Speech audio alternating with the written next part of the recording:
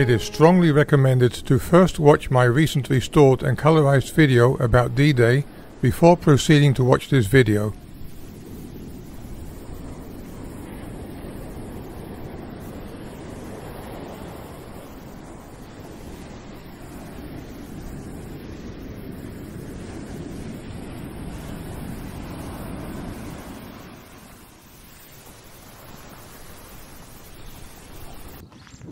Last month, my wife and I visited the D-Day area in Normandy. This video captures the highlights of our visit in the form of then and now, historic versus present day footage. The first place that we visited was the German gun battery number WN48 at Longues-sur-Mer. This battery consists of 4 concealed heavy guns in concrete bunkers located 300 meters inland from the 35-meter high cliff edge at the beach. These guns used 15 cm shells and had a range of about 20 kilometers, thus being able to cover both adjacent beaches, Gold and Omaha. The guns today are still intact, and the munition storage behind the guns can still be seen.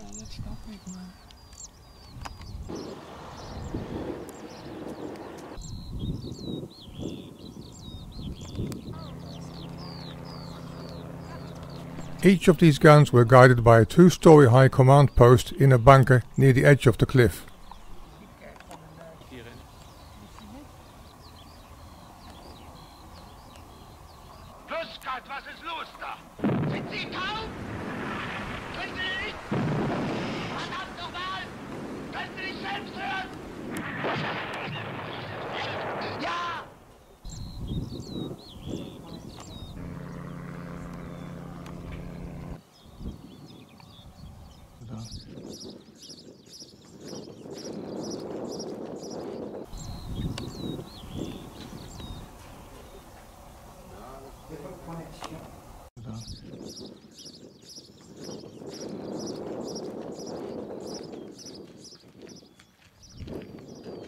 That looks great.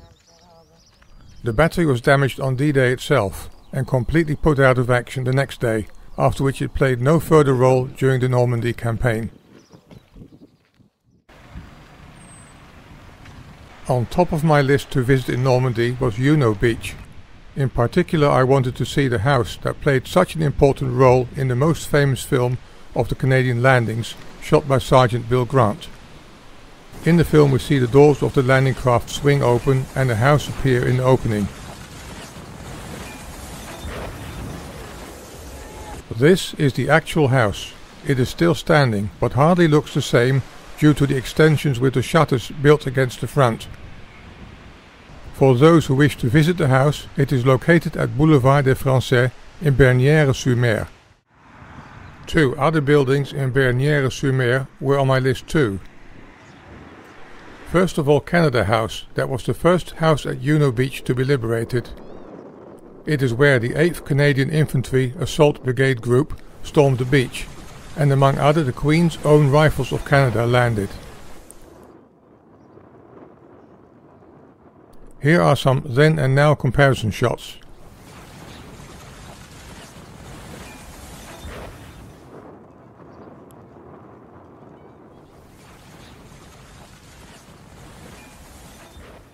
Sadly, Canada House was closed for visits when we were there.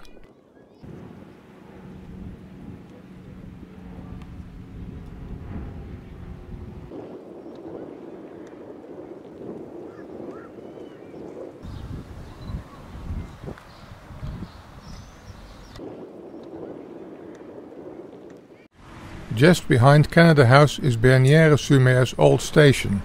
Today it is a visitor centre and a flower shop, but around D-Day it was the scene of German soldiers having been captured by the Allies, awaiting their transportation to POW camps. The railway has long disappeared and the station was closed in 1950.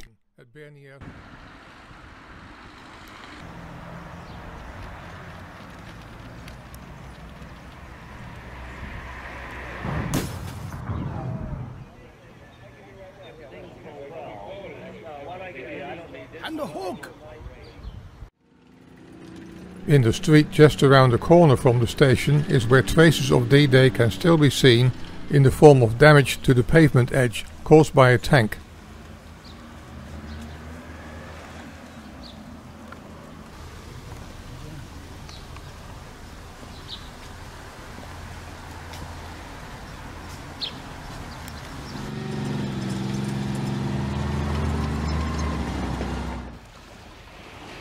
During and after D-Day, Arromanche was at the centre of the de-embarkation activities. At the initiative of Winston Churchill, the Allies started to build an artificial, partially floating harbour in the shape of a semicircle with a radius of 2.5 kilometers with Arromanche as its centre. Special caissons were constructed to shield the harbour from stormy weather. The unloading of vehicles, soldiers and goods took place via mile-long floating bridges headed by a bridgehead on adjustable legs. In a separate video I will discuss this so-called Mulberry harbour in great detail. Today many of the harbour elements are still visible around Arromanche.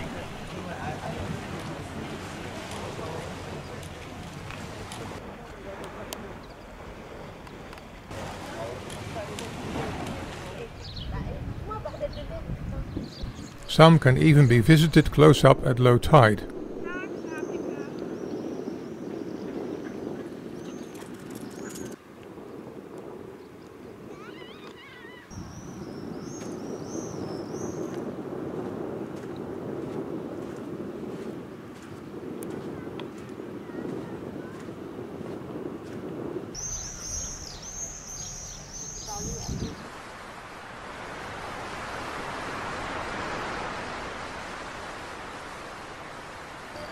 A good place to obtain far more information about these harbours is the Disembarkation Museum, Musée du Débarquement.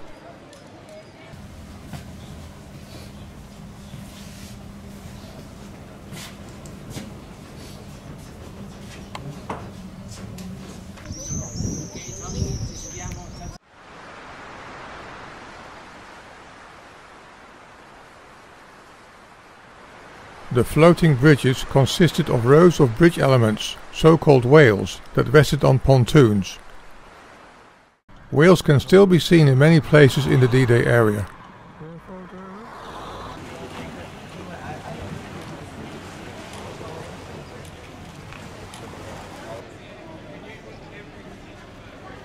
One of the locations that were also on our list to visit was the British Normandy Memorial near Vers-sur-Mer.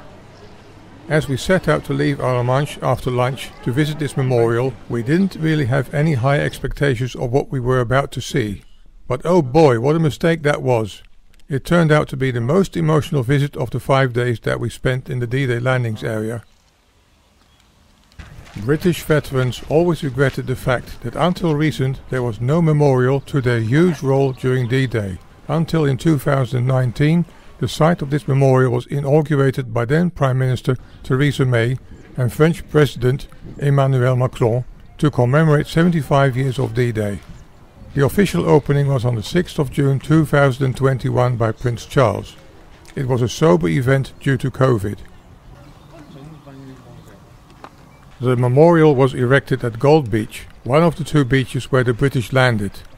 It has a rectangular shape consisting of walls and 160 columns with the names of 22,442 men in British uniform who lost their lives on D-Day and the days thereafter.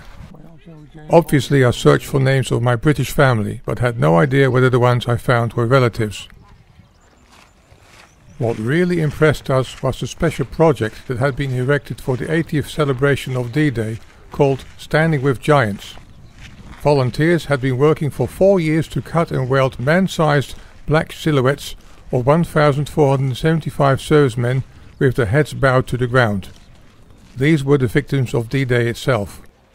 The shadows on the meadow of wild flowers created a surreal, highly emotional scene, especially when trying to look through their eyes to see and understand the terror, fear and war atrocities that they must have experienced moments before their death. Hopefully this footage can capture some of that emotion.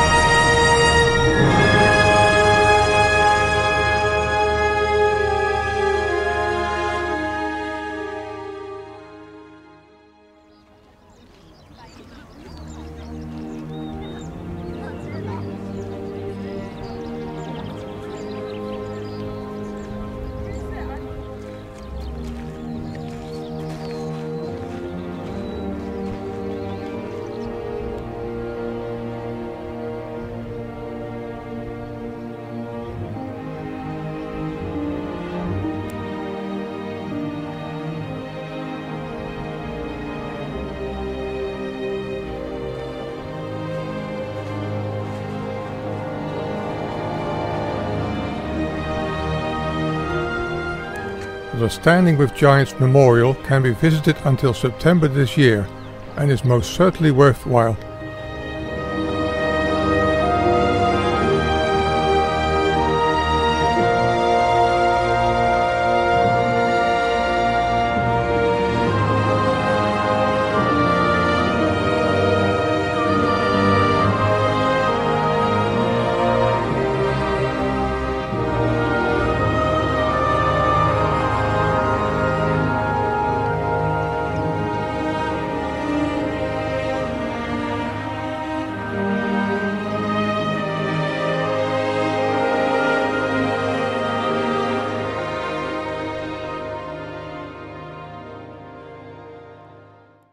British casualties of the 1944 invasion are not buried near the memorial, but at the British War Cemetery on the edge of Bayeux.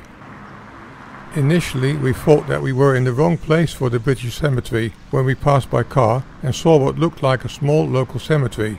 However, we later realized that this cemetery is much larger than what can be seen from the road. The graves are placed much closer together compared to the American War Cemetery at Colleville-sur-Mer. In fact, with 4,642 graves, it is the largest Commonwealth World War II cemetery in France.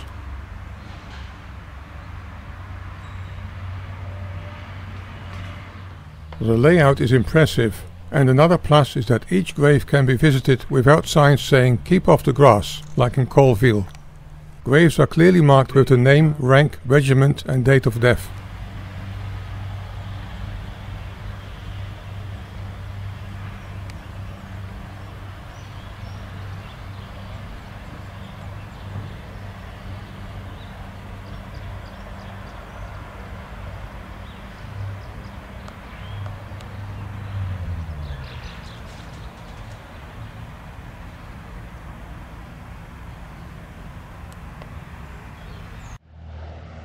As can be seen in my other videos about D-Day, glider planes played an important role on D-Day. In particular, the capture of Pegasus Bridge across the River Orne near the town of Ranville, just south of Ouistreham at the British Swords Beach, is a memorable event. As part of Operation Coupe de Main, 6 Horsa glider planes landed within 42 meters from the bridge, carrying in total 6 platoons with 181 men. The German garrison was completely overwhelmed by the attack, which lasted less than 15 minutes. Ham and Jam was the code word they used to report back to their commanders that the operation had been successful.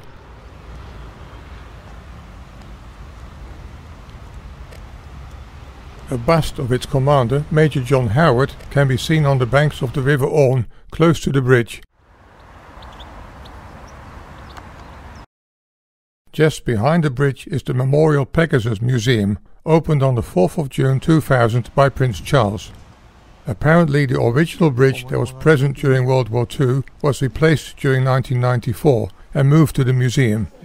The museum itself holds an interesting collection of objects related to D-Day. Among other, there is a small version of a statue in commemoration of Bill Millin, the so-called Mad Piper, who played his bagpipe on Sword Beach amidst the ongoing battle.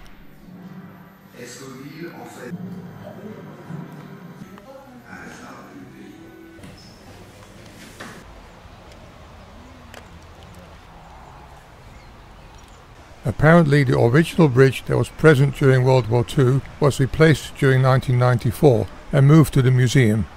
The new bridge doesn't look much different compared to the old bridge.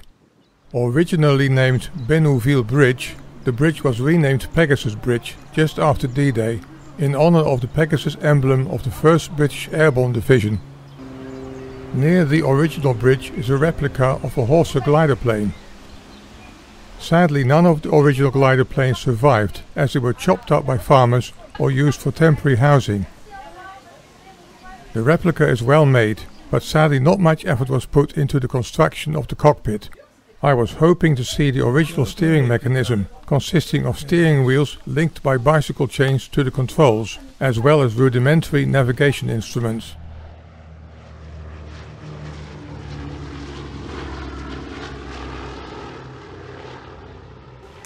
Fortunately, parts of an original Horsa glider could still be seen behind glass.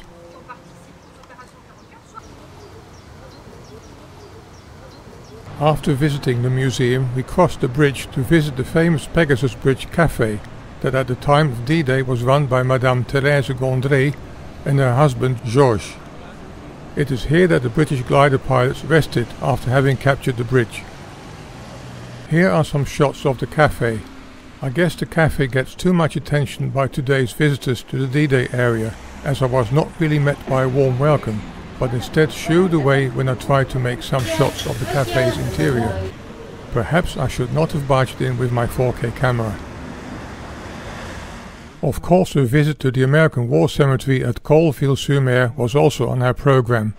On the way there we passed Saint-Laurent-sur-Mer, where a memorial similar to the one at Bernières-sur-Mer can be seen.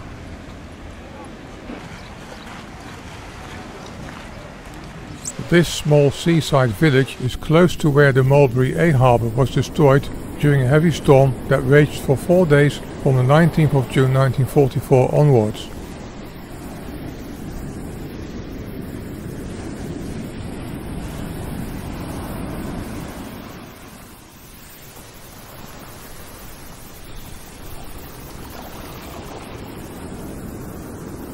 A stainless steel memorial called Les Braves was erected here for the 60th anniversary of D-Day in 2004.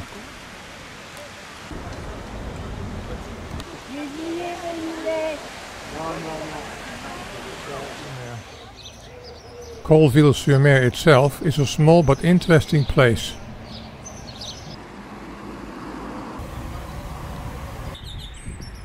Its church was destroyed in 1944 but rebuilt.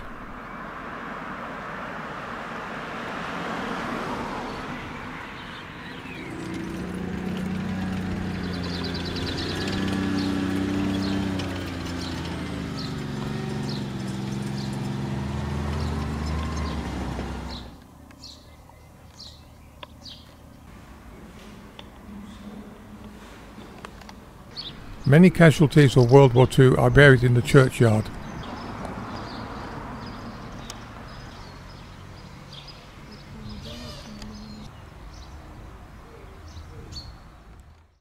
The American cemetery overlooks the golden sand of Omaha Beach, thus not far from where many of the American casualties fell.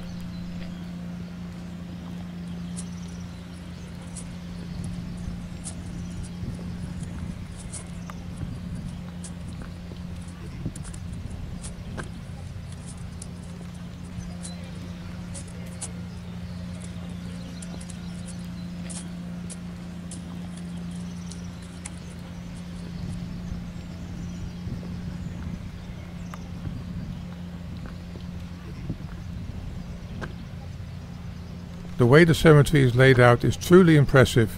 Rows after rows of white crosses are laid in a symmetrical pattern.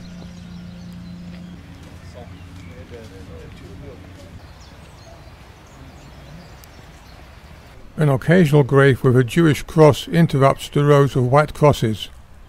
In total 9,388 American soldiers are buried here, spread over 70 acres of grassland with many trees. At the bottom end of the cemetery is a chapel with a magnificent painted ceiling. An inscription says it all: "I give unto them eternal life, and they shall never perish."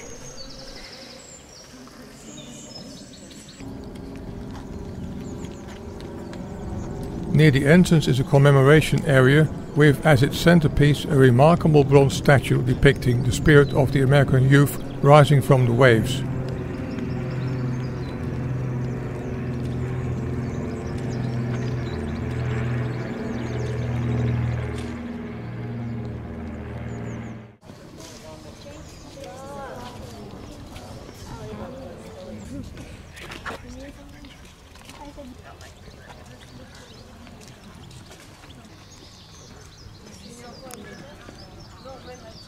On the walls of the semicircle memorial are two maps that depict the combat activities and movements on and after D-Day in Normandy and Europe. You can spend an hour there studying these maps and arrows in detail, provided you have some pre-knowledge of World War II history. Because they ended up with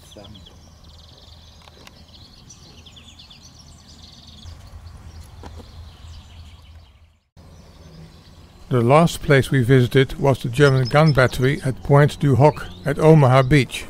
It was here that American Rangers of the 2nd and 5th Battalion had great difficulties to climb the 35-meter high steep cliffs to try to capture this gun position.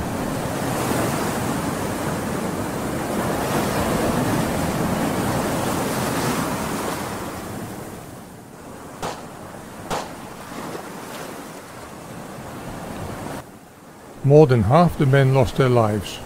Once on top of the cliff, they noticed that the guns had already been abandoned some days before. The Germans had constructed 6 concrete casemats there, of which 2 were unfinished at the time of D-Day.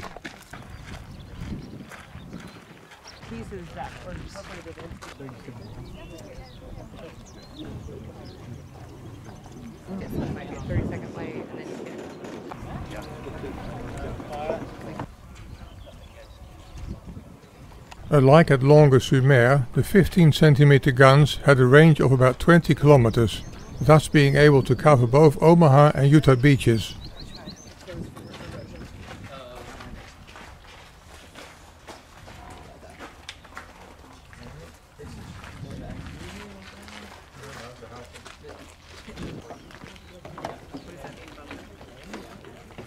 Apparently Pointe du Hoc is a very popular D-Day location to visit.